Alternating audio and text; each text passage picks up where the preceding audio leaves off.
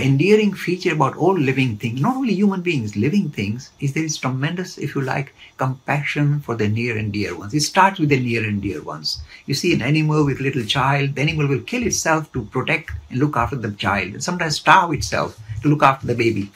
So, if you like, this is a natural, endearing feature to the whole living kingdom. And you might say, why? Why should we bother? Let them die. Oh, who cares? The answer is this.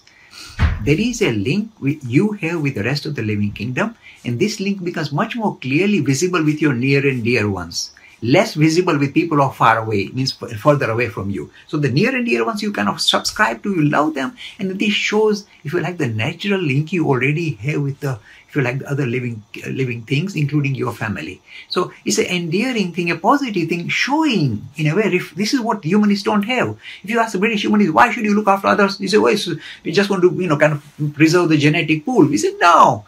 The thing that is linking you with other living things is something called the spirit that underpins reality. It's not material, and the way it reflects, it kind of expresses itself is this compassion that you feel. It's not because it's coming out of some material, phenomena. It's a non-material phenomena, a spiritual phenomena revealing itself as natural love for your near and dear ones.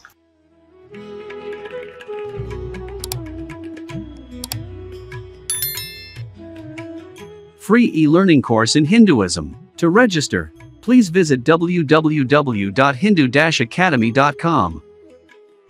Talks on Hinduism. Sponsored by People Care. Encouraging caring for the elderly in their own homes. For more information, please visit peoplecare.com.